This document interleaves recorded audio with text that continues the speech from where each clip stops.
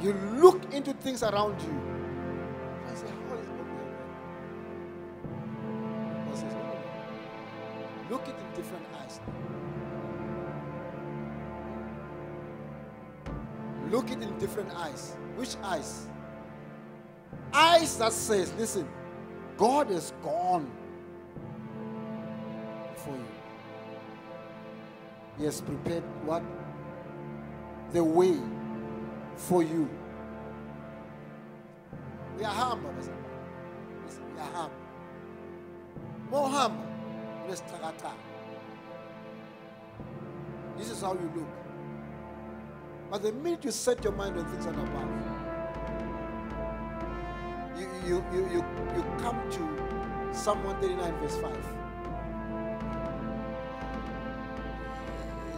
You know, we are humble. Let's start. Things don't go your way. You understand? And you close your eyes, fix it on things that are above. And as you fix on things that are above, you find verse 5 of Psalm 139. That says, He has gone before me. He has gone into my future. There is what? Hope.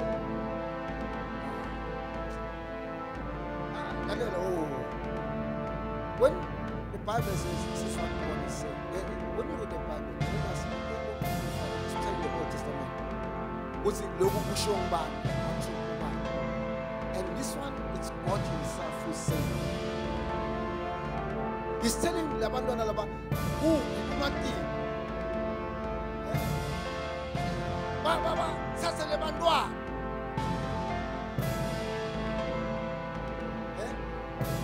Baba, Sasa Lebandwa. Listen to what God is saying. Don't worry. There is what? There is hope.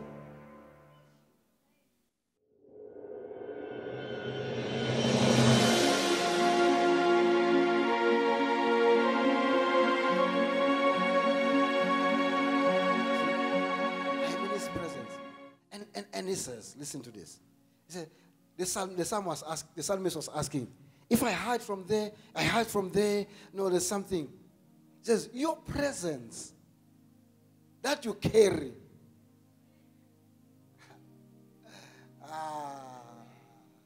Your presence that you carry when. You carry the presence of the Lord. The presence that you carry it. Pastor Luan, if you can have that understanding, the Bible says in this Psalms again, he says, oh, I'm thinking about you every minute, every hour. You are in my thoughts. That's what God says. You are in my thoughts. Every minute, every second, every hour.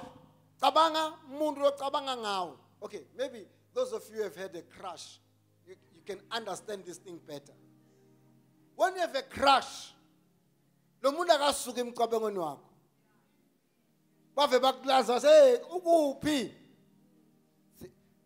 that's how you must think about God when He thinks about you.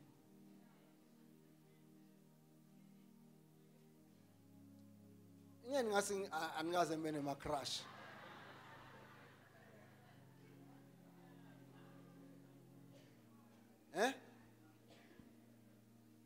He says, your presence is everywhere, bringing light into my night, not into the night, into your night. That means that hour, when things are bad, that hour, the presence of the Lord brings light. That is why the Bible says, thy word is a lamp to my feet. What does that mean when the Bible says, thy word is lamp to my feet? In other words, umahamba kumnyama la ngaphandle. Impilo nema potholes. Kumnyama ungena emgodini. Is it Bible? No, not you. Not you. When you walk, there's a pothole. Bah! You just turn this way. Bah! There's a pothole. Oh, danger there. You turn this way. Your presence is everywhere, bringing light into my night. Say, I have a future. Say, I have a future. Say, I have a future. Say, I have a future. Lalela verse 12. Lalela verse 12. Lalela verse 12. Verse 12. There's no such thing as darkness within you. The night to you is as bright as the day. There's no difference between the two. That's how God is. You know, don't take God as a human being. I hear what I'm saying, church. Don't thank God that He's a human being like you are. No, whether you look like God.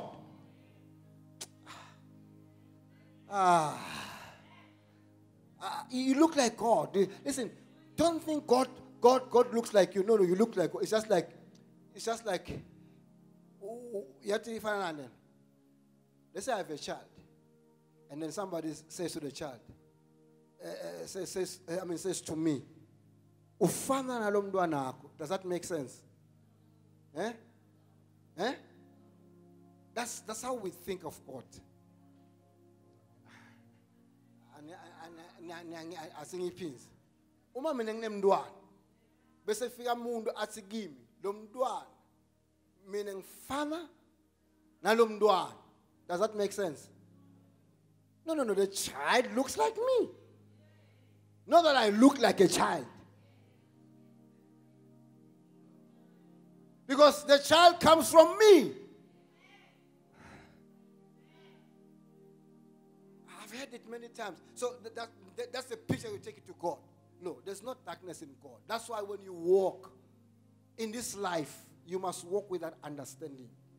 Know that your ending is right. No, listen to me. No amount of bad news must deter you. I'm not motivating you. I'm telling you the truth. See, when you motivate, it's going to be all right. No, I'm not telling you it's going to be all right. I'm telling you what it is. I don't know whether you understand that. There's no darkness in God. Thy way is a lamp to my feet. When I walk through the valley of the shadow of death, I fear no evil, for thou art with me. That is a fact. It's a fact of life. When I walk through the valley of the shadow of darkness, thou art with me. Not that you are going to be with me. No, you are with me. That's why there is no night in God. There's no night. He has given you His presence. The day you received Jesus, He came and He lived in your heart. He never left you. When you say, Jesus, come into my life, He came. You open your heart, He came. He stayed there. And when He stayed there, that brings light into your night. That brings light into your night. The Lord has gone into your future. You know, when we grew up, we used to quote this verse. Maybe we did not understand the verse. Jeremiah 29:11. I don't know, in this church we have not quoted it so much, but when we grew up, we used to quote this verse a lot. Put that verse, Jeremiah 29:11. It says, I alone know the plans I have for you. Plans to bring you prosperity and not disaster. Plans to bring about the future you hope for. That's what God thinks about you.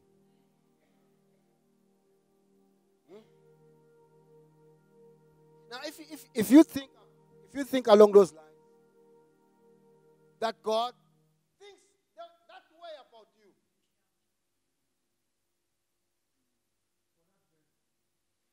I wouldn't worry.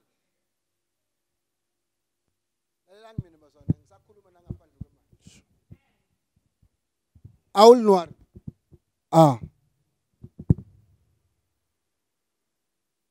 Hallelujah. Amen. Amen and amen. For this verse, I wouldn't. You know, my fears are cured.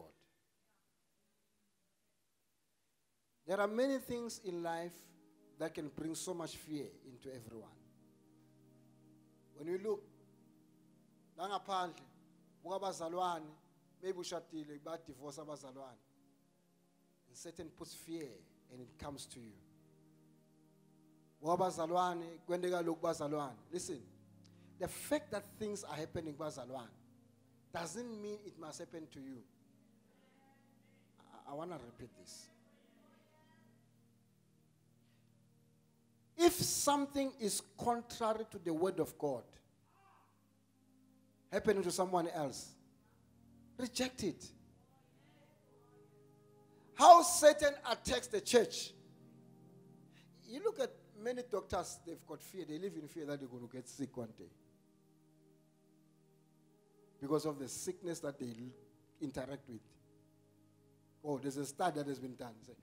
Many doctors die of the diseases that they are curing their patients from. Because they fear what they see. Now, we might about poverty. Maybe in a situation where there's a lot of poverty around you. You've been trying and trying and trying and trying, nothing happens. Satan says, then you are jail. You've been trying and trying and trying. Let me tell you. Don't believe it. Tell Satan, I'll be the first one. Oh. Don't believe it. I'm talking to someone. I'm talking to someone. I'm talking to someone. I say I'm talking to someone. Don't believe it. Maybe you are here. You've been saying and saying and saying, and then things turn out that way. I'm here to tell you today that you have a bright future. Okay, let's do this. Let's go to Ephesians 2. Let's do this. Let's go to Ephesians 2. Let's start with we're going to read it in two versions, TPT and Amplified. I don't know which one to start with, Amplified or TPT. Let's start with TPT. Let's do this. If you fail to listen to God in this verse, just listen to this verse. This is God. All scripture have been breathed by the Holy Spirit. Okay? Is it from God? I want us to read, all of us, Ephesians 2, verse 10. Let's read, all of us. Read there. It's poetry, okay? People that will fulfill the destiny He has given each one of us. For we are joined to Jesus, the Anointed One. Even before we were born. Can you notice that?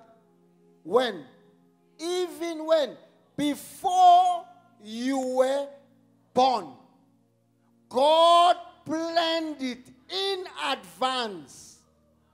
Our destiny and the good works we will do to fulfill it.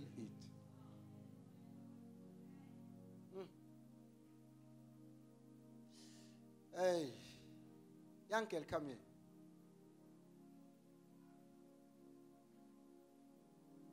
I want you to read this one. Even before we were born, read it louder. Even before, say. Even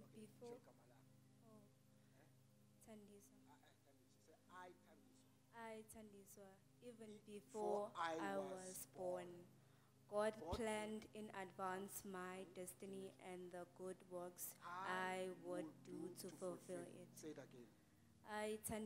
Before I was born, God planned in advance my destiny and the good works I would do to fulfill it. Again.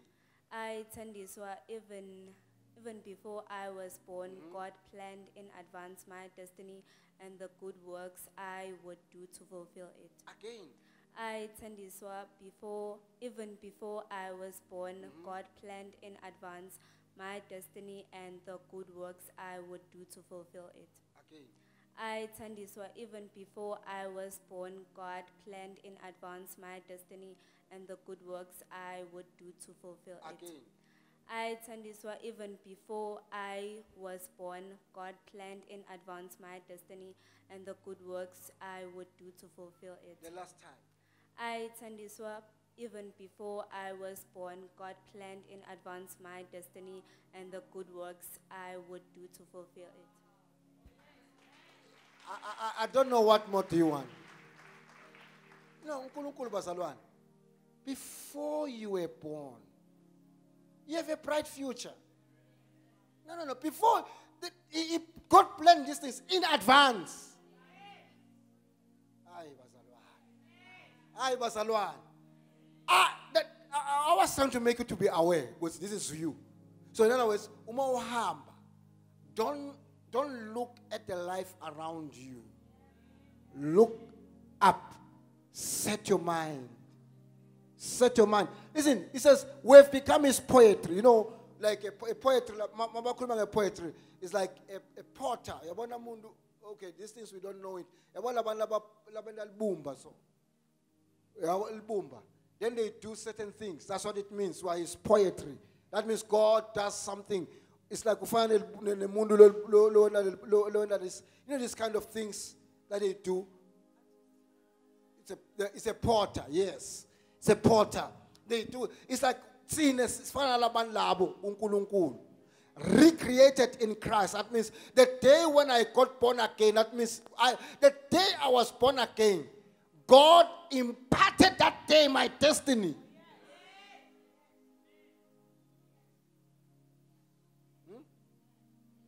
That day, he says, hey, before you were born, God planned in advance.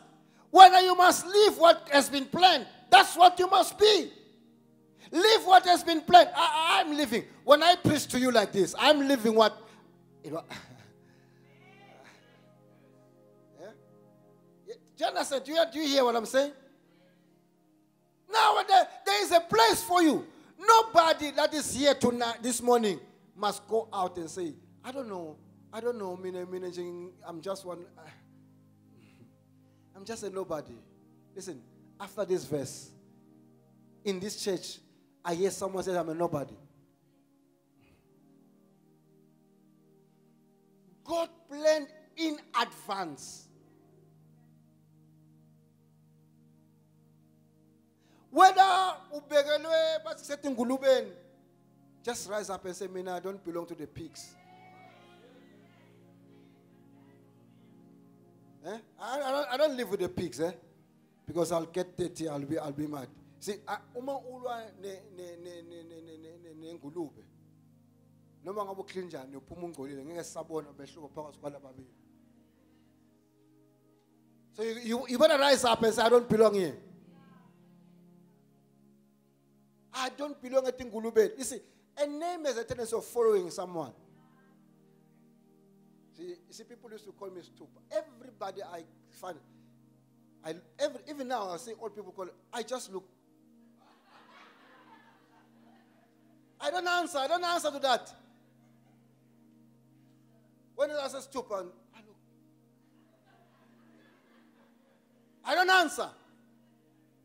Because words are powerful.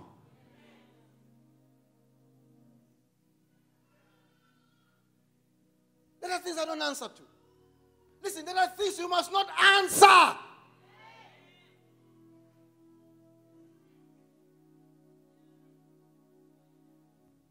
God planned it in advance. Your destiny. You have a destiny. Look at Psalm 139 verse. We're going to come back. Look at Psalm 139 verse 16. Look at Psalm 139 verse 16.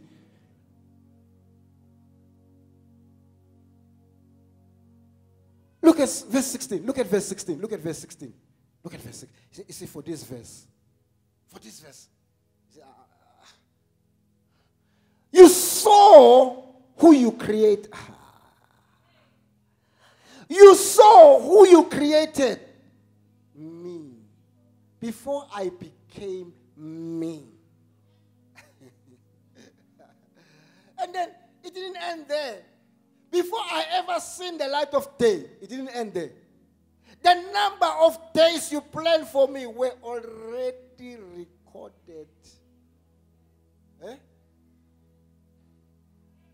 Young people, you see, there are things, when you learn, when you hear messages like this one, there are things that must not happen to you, which has happened to your parents.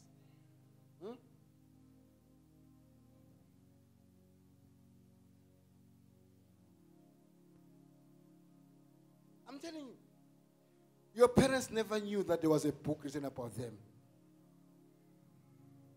But when we are, I'm saying you to turn this. There's a book. Just read it. Just read the book. This is it. That's number one. Then number two of reading the book. Okay, I'll come to that.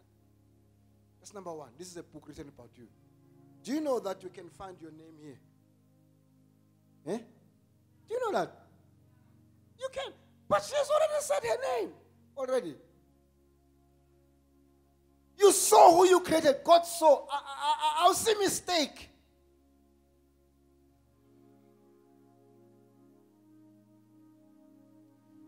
You know when you tell people about what's about see mistake? Sometimes. Because they don't believe it. They define themselves based on what the circumstances around them.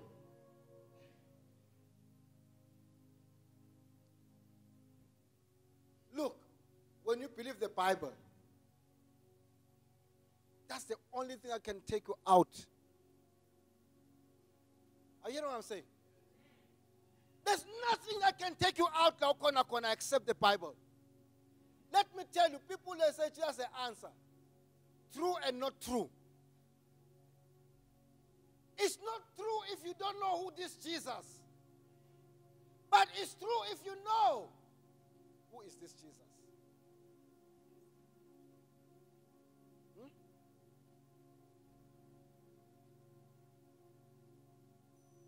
Oh, Jesus.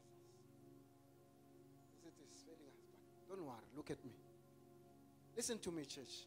I am telling you, when we say Jesus is the answer, it's true and it's not true. It's not true if you don't know this Jesus. It is true if you know.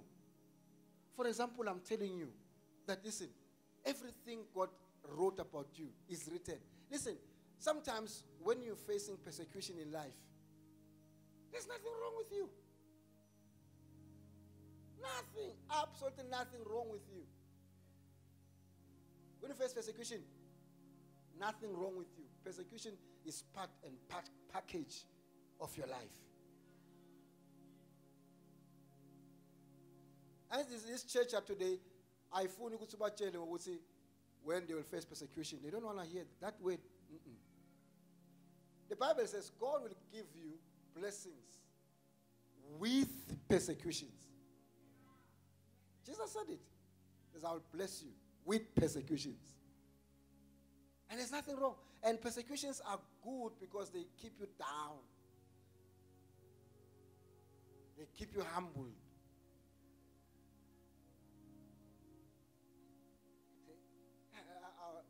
Like yesterday, I'm going to a funeral. And this guy comes to me. Hey, utter some vulgar to me. At first, I didn't understand this guy. What is he saying? He's talking to me. Then he calls my name. He said, Pastor, come here. I said, okay. I said, no. I'm not here to disturb your peace. Continue. I'm just saying that persecution is part and parcel. And I said, Lord, forgive me. I said, thank you, Lord, that I'm part and parcel of those that are being persecuted. He's just talking. I thought he's just talking about something else. And then he's talking to me. He says, you guys, you go to Durban to go and get something to grow the church. I said, this man. I'm serious, church. But that's not the point. The point is, persecution is part of your journey. Ngabokhala when people talk bad about you. No, don't cry. Just thank God. Ngabokhala when certain things are happening to you. Not that you don't feel pain. No. Know what must happen to you. People cheat you. Don't cry. Don't cry. So bagijimise bamixe emakhodo bazalwane. Bazalwane bamisane emakhodo. Just leave those things. You lose big time. Sometimes things are coming for your promotion. You're bitter. You're angry. You can't see the light. If there's one thing that has taken Bazalwane backwards, is this thing called bitterness and anger. That's the major thing. You think about, let me just give you about the destiny of someone in Acts 16. You think about the Apostle Paul and Silas. These guys, baba fagema chains. Basejele, baba shaile kubhlungu. Instead of them complaining, they worship God. Because they knew who they were. In Exodus, go read Exodus, in the Bible says Paul and Silas were in prison. They worshiped the Lord. And suddenly, God came to their rescue. When you are a person who has a destiny, don't focus on the events. Focus on where God is taking you. Am I talking to someone here? Okay, let's go back to Ephesians 2. Let's finish this thing. Then I'm going to finish this thing with put the amplifier there. Ephesians 2. But with these verses, I will read the Bible. Look at this. By the way, I did not write the Bible, in case if you think I did. If you think I did, I didn't write it. Now, let's read all of us. For we are what? God's own handiwork. That's the same word that says we are his poetry. You know? His poetry, the same word. We are God's own what? Handiwork. His workmanship. Now, let's continue. Recreated in Christ Jesus. Born anew. That means we are born again. What is the reason for us being born again? If you did not know why you were born again, here is the reason. Being born again, why? That we may do what? Those good works which God pre-planned, predestined, planned beforehand. For who? For us. You see this one? This one. Can you read louder, all of us? What? Taking what? Parts which he prepared ahead of time, that we should walk in them. Living a good life which he prearranged and made ready for us to live. Oh, lift up your arm of strength. Say, oh Lord, this day onwards, I am taking parts that were prepared for me ahead of time. I'm living a good life that was prearranged for me. This is your story. Say, this is your story. This is your story. This is your story. This is your story. This is your story. Church, it is your story. You are taking parts that are prepared for you ahead of time. You will not falter. I say you will not falter. I declare to you that none of your steps shall slide. None of your steps shall slide. Say, oh Lord, my steps are as a shining light. They are shining brighter and brighter unto the perfect day. Say, my steps are being ordered by you, Lord. I am stepping into my destiny. I am stepping into my destiny. I am stepping into my destiny. This is who I am.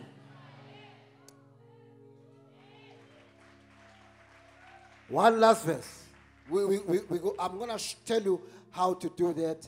One last verse. 2 Peter, chapter number 1, verse 3. 2 Peter. Now, these verses, have you written these verses? Now, I'm going to give you an exam. I want you to meditate on the scriptures that I've given you. 2 Peter, chapter number 1, verse 3. For this verse, verse 3 and 4. For this verse, I will download the TPT. Listen, it says everything. Are you there? Are you there? Everything we can ever need. Everything, not something, everything I could ever need. Where? In this life. And in godliness, that means in righteousness, in the way I do things for God, has already been deposited to me. That means, you know what God is saying? He's saying, listen. The day you receive Jesus Christ, I deposited everything that you will ever need in this life. And then what I deposit, I even write it in my pants. So that when you take those steps, deposit you. What do? You just go and withdraw it when you need it. Am I right? You just took your phone and app going along. Just take your phone. You need it. You withdraw, you transfer. Everything that you have ever need, younger that you will ever need in life,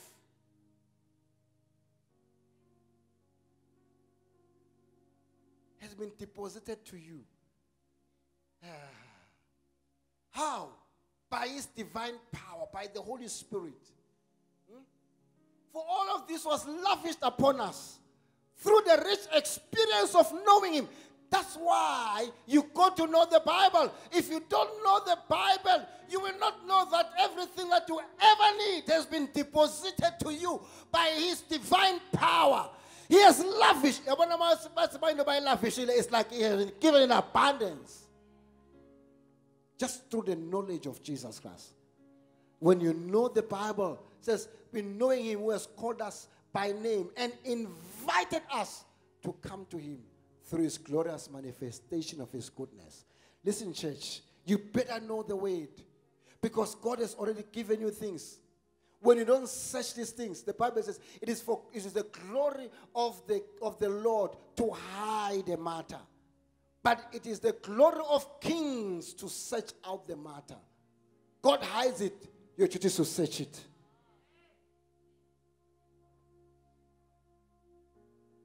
By the knowledge, the Bible says, through knowledge, the just shall be delivered. When you don't know, this is the treasure, Bazalwa. This is the treasure. This is the treasure. When you don't know this thing, you are broke. I don't care how much money you have, you are broke. The prophets will come and take it one day. I'm telling you, they'll leave you broke because you don't know this. This is treasure. Get to know this. No man will lie to you. I will not lie to you. If I'm here, I lie to you, you will see it. Get to know this. This is treasure. When you don't know it, you are broke. I don't care how much money you have, you lose it. You lose it. You shout, I receive. I receive. Receive a car, I receive. Receive money, I receive. You'll be shouting, I receive. So I'm teaching you not to shout, I receive. I'm teaching you. I said, God has deposited inside you. It's not something that you must pray about. It's given. Take it out. Take it out. Oh. Look at verse 4. It says, we are partakers of the divine nature. Look at that. As a result of the, you know, one day I was reading the book of Revelation, and as I was reading chapter 1, and I said, this is the revelation of Jesus Christ. And I stopped there. And I was so happy. You know why I was so happy? Because at that time it has been lied to me that the book of Revelation is something outside. And I said, no. This is the revelation of Jesus Christ. I said, oh, let me get to know Jesus. And I found him there. Hallelujah. I found him. The revelation, look at it. As a result of verse 3. I was just telling you Revelations 1 just to show you this as a result of this.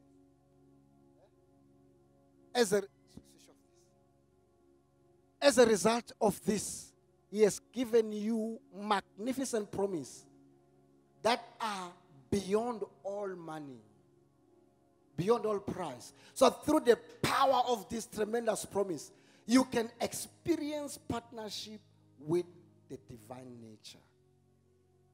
Oh, church.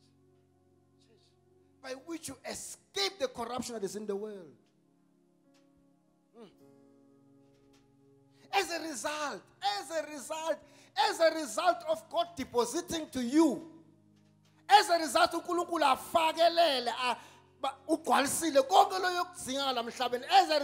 of this, he has given you magnificent promises that you might be participators of the divine nature.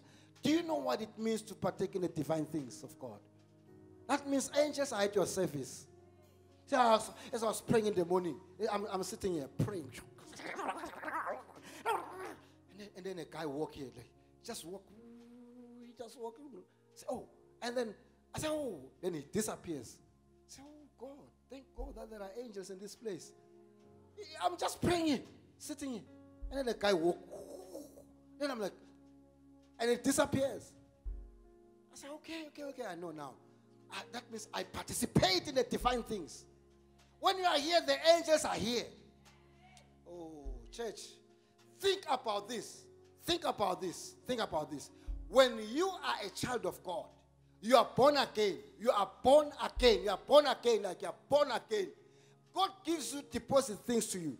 Not only that, then he gives you angels to encamp around you like this. See, when the Bible says the angels of the Lord encamp around you, that means they do a circle. They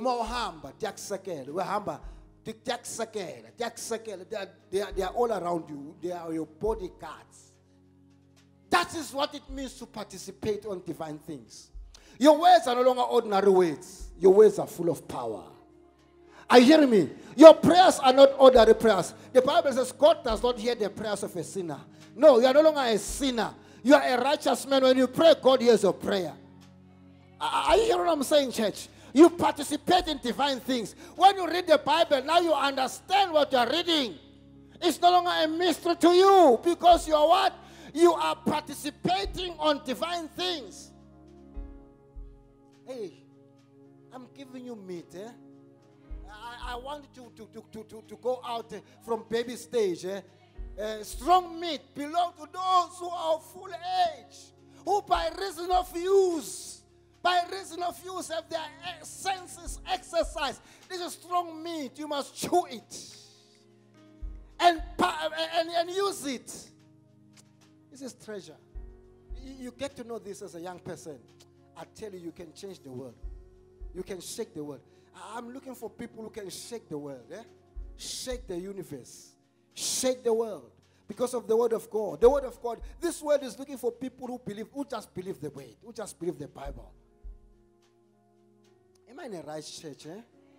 Am I in the right church? Am I in the right church? Am I in the right church? If I'm in the right church, shout amen. Listen, the verse I gave you, if you can just meditate on them and speak them.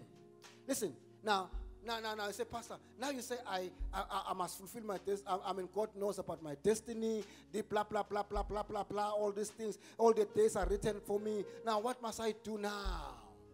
Very easy. Number one, I say study, meditate the word. Number two, pray a lot in tongues. Yeah. When you pray a lot in tongues, you are propelling yourself to your divine destiny. And the third one is what we're going to be doing now. Now we're going to be doing this thing. The third one. See, you better discipline yourself. Words are powerful. That one is I want us to say who we are until our heart. Listen to this. You say who you are, what God has said you are, what God has done. Why do you say that? Not because God will do it. No. It is for you because your mind and your heart don't align with your speech.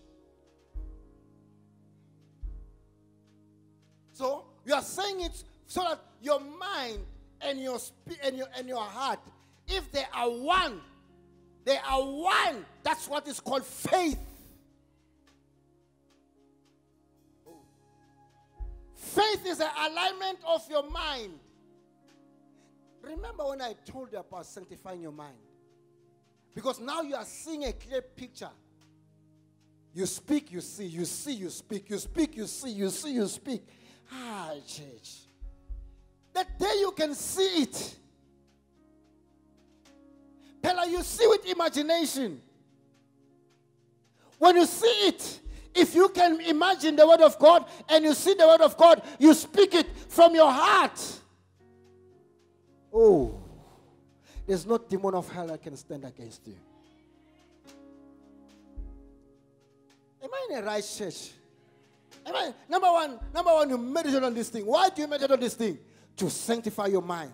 So that your mind can align with your heart. Are you hearing me? Then you begin to speak it. You speak it. You speak it until it becomes one of you. It's like when you are, okay, have you ever heard people who say you are what you eat? Eh? Eh? A lot of fat people, not all people, they were born fat. They are fat because of what they eat. Not that they were born fat. It's not true. They are what they eat. The men, Banem Kaba, of what they drink. It's the truth. They are what they drink. What you put in is going to come out. So when you put in the word of God inside you, it's going to come out. Do you understand what I'm saying? It's going to come out. It's going to come out. You are what you eat. Now, if you start meditating on this thing, what I'm taking, I'm telling you something very important now. I'm saying to you, this is the verse that you must say to yourself. You start the whole week, you meditate on them, you speak them. Sooner or later, things change. Let me tell you, Satan is going to attack you when you go home. Remember, you have come here.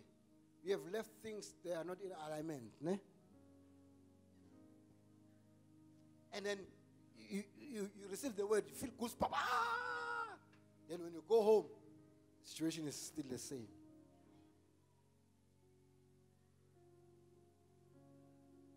Then, when it does that, that's when you need that alignment. Your mouth, your heart, your mind. Meditation. Speaking. You are aligning your spirit. The minute you align your spirit, there's what you call a law of attraction.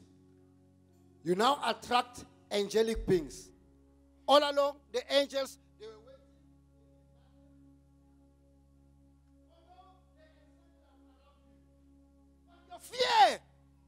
Your fear has repelled the angelic. Oh, Jesus. Now, what you do when you meditate on the word of God, what you do, you are aligning your mouth, your heart. You are attracting them again. Then what you are doing, you are erecting holy fire. The holy fire, what it does, when you speak the word, your mind, your heart, Satan is afraid of faith. Holy fire comes. Demons are being repelled. The angels come. What do? They call one another. Angels of prosperity come. You don't have to pray for money. They come. Angels of health, they come. Angels of this. And then your destiny is become aligned. They begin to read your book. When you speak in other tongues, what do you do when you speak in other tongues? You are actually reading the book written concerning you. Angels for destiny come. They hold you by your hand. You don't even know. You don't even see. They are taking you to the people. Suddenly, you are going. You are meeting someone that you never thought you shall meet. You are getting to an office. You are meeting someone. I was reading the book of Luke. Luke chapter 1. As I was reading Luke, the Bible says, there's a man by the name of Simeon.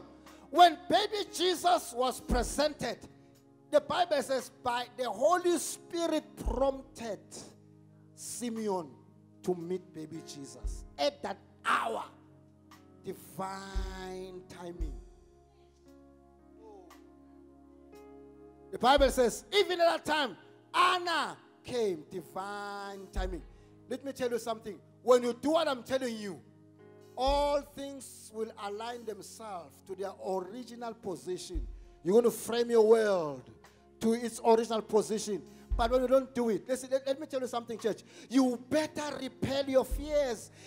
I'm telling you, you've got fears. Many of you, Satan have made you to put fears. You better repel those fears, and I'm showing you how.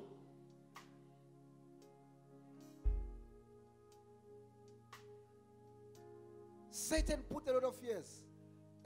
Today they say there are people about pusher, all those things. Satan puts fears. Woman abuse put fears. But when you pray the right tongues, the angelic goes to you 24 hours a day. When they come, they want to rape you. Suddenly, you're forgetting something, you go. Oh! You don't understand. You don't understand. You will meet people that you never thought you shall meet. God will place you to places that we're supposed to be. Maybe you are here. Things don't go your way, but today you are correcting it. I say you are correcting it. I say you are correcting it. Let's stand up. I want us to shout and begin to declare the word. Hallelujah. Hallelujah. Did you hear the word? Jesus. The Church of Jesus Christ